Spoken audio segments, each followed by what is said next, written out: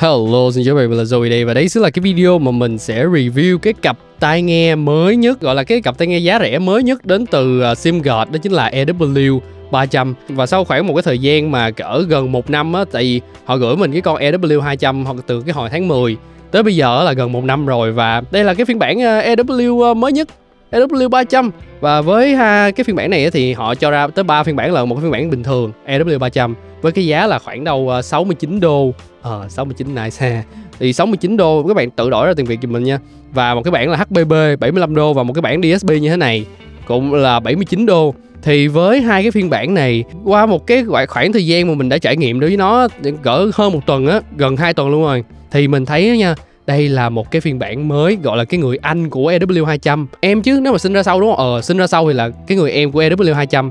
Và nó có những cái hiệu năng, nó có những cái âm, gọi là cái âm thanh của nó thì nó là thật sự tốt hơn, khá là tốt hơn so với lại EW200. Mình vẫn nghĩ EW200 là một cái cặp AEM mà nó cho ra một cái chất lượng rất là tốt. Nhưng mà cái con này thì đối với lại nó lại tốt hơn nữa. Thì trong mỗi cái củ tai này thì nó có 3 driver, một cái là Dynamic driver 10 ly, một cái là Plannar, một cái là Plannar mà gọi là kiểu nói chung là Plannar 6 ly, và một cái PGT.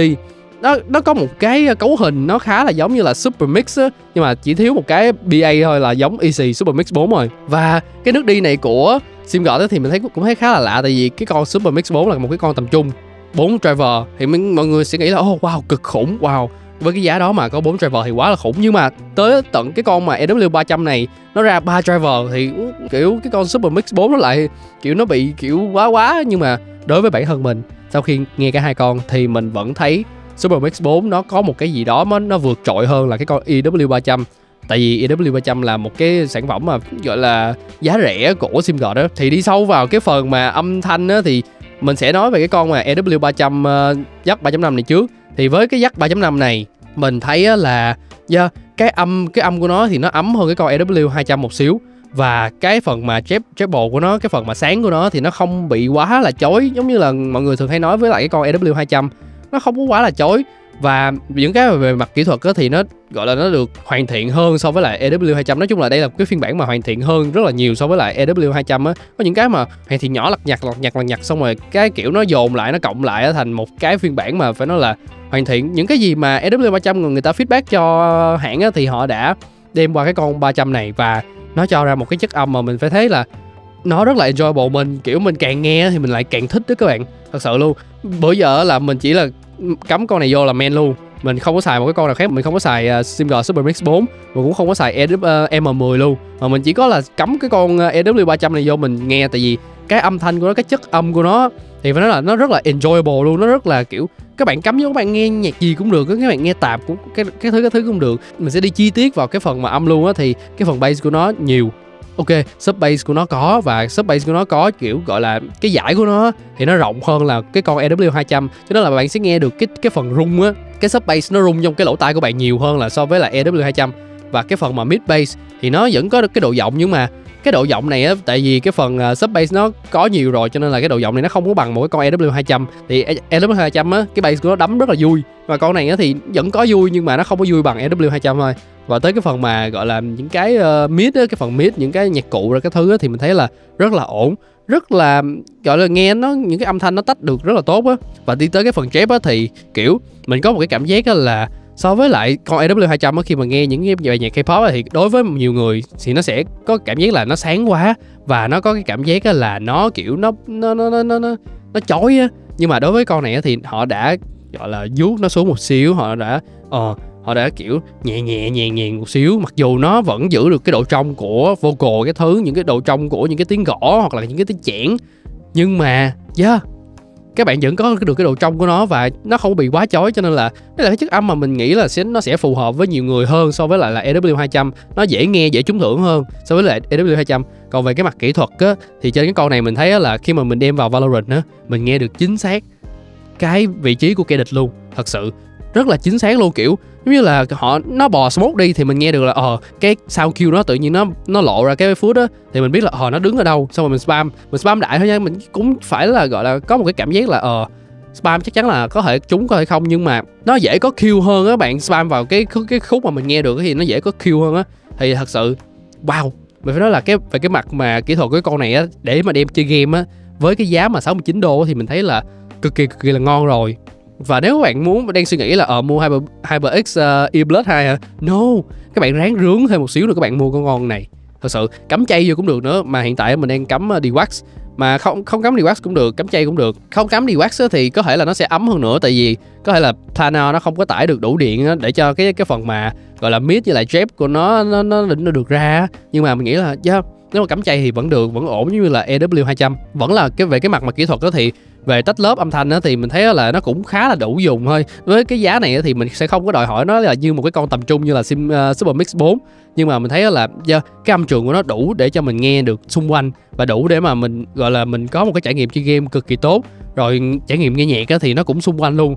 Về cái phần vocal, với phần treble thì kiểu mình cảm giác mình nghe vocal nó ở đằng trước của mình á, cho nên là mình cũng khá là thích. Và mình cũng không có vấn đề gì về trái phải stereo của con này hết, tại vì cái mặt âm trường thì nó được tái tạo khá là tốt. Tiếp theo là tới cái con mà cái phiên bản DSP này, thì cái phiên bản DSP này mình thấy những cái mặt về những cái thứ mà về mặt kỹ thuật thì nó đều giữ nguyên so với lại là EW300.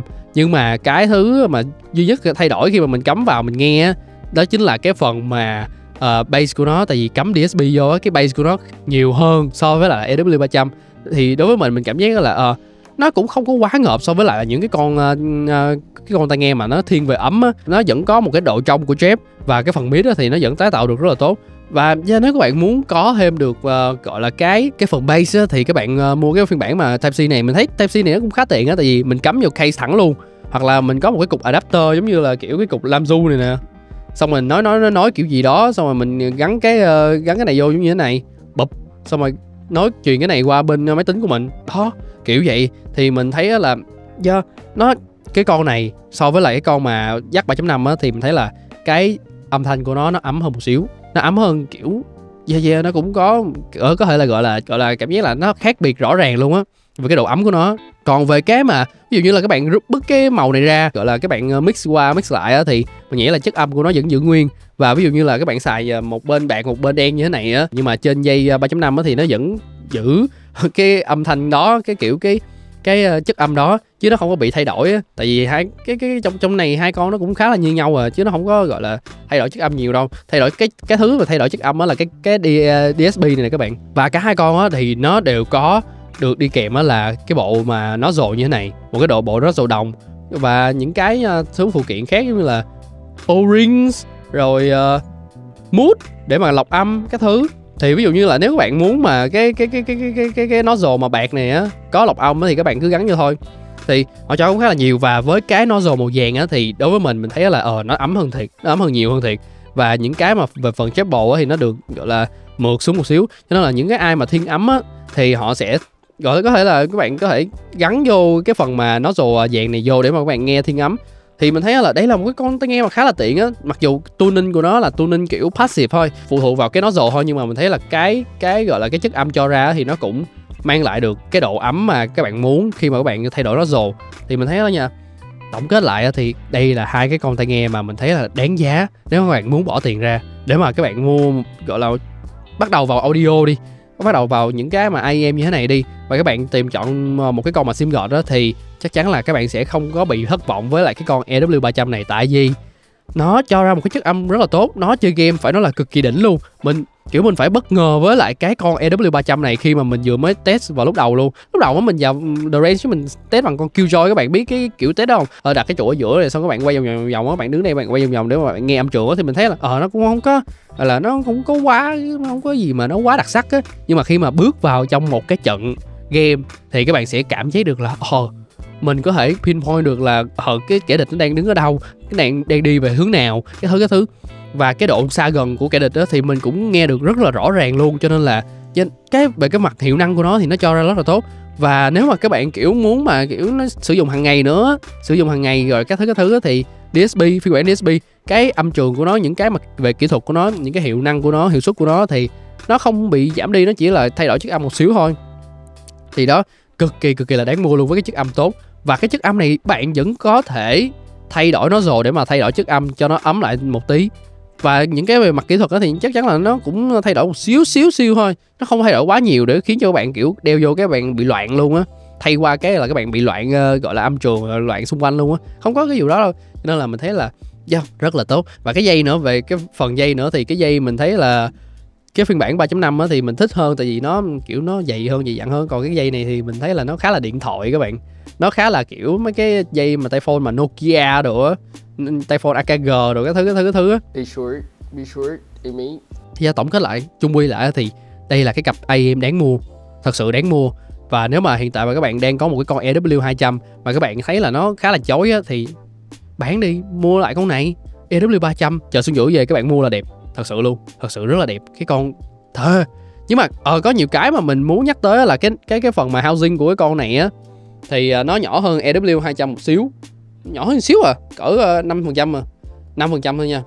Và những cái mà thiết kế của nó thì nó vẫn giữ nguyên, nó vẫn là một cái con EW200 thu nhỏ lại một xíu, và nó có thêm khắc ở ngoài này nữa. Và nó làm bằng kiểu kim loại CNC á, các bạn nghe nè, như mấy cục bi không. Và thêm một cái nữa mình khó chịu ở Simgot đó là cái phần mà e tiếp. Thì cái phần e tiếp stock của họ thì nó khá là kiểu, không phải là nó cứng mà nó ngắn. Nó ngắn cho nên là cái việc mà mình đeo cái con mà EW200 này nè, cơ bản á thì cái đầu nó rồ của nó và cái housing của nó đã ngắn rồi, nó đã ngắn sẵn rồi, mà thêm cái e tiếp ngắn nữa, cho nên là mình đeo vào á mình khá là dễ bị đau tay. Tại vì cái phần này nè, những cái phần mà cạnh này nè, nó ngấn vào cái vành tay của mình, cho nên là mình bị đau. Nhưng mà có thể thấy là cái độ ngắn của cái e tiếp nè so với lại cái con spin vid của mình á, nó nhô ra hơn xíu, thấy không? Đó, cho nên là mình thấy là nó khá bị đau. Cho nên là nếu các bạn mà thích cái chất âm này với lại cái bộ stock á, cái bộ mà e tiếp stock á, thì độ luôn một cái bộ C100 CP100 cộng này, thật sự luôn. Thì đây là cái video mà mình review cái cặp AM Simgot EW300 và Simgot EW300 phiên bản DSP. Thì cảm ơn các bạn đã xem. Nếu các bạn thấy hay, like, share và subscribe. Nếu các bạn muốn xem những video khác thì các bạn thấy bấm vào đây. Ở đây thì chứng nhận nên mua các bạn ơi.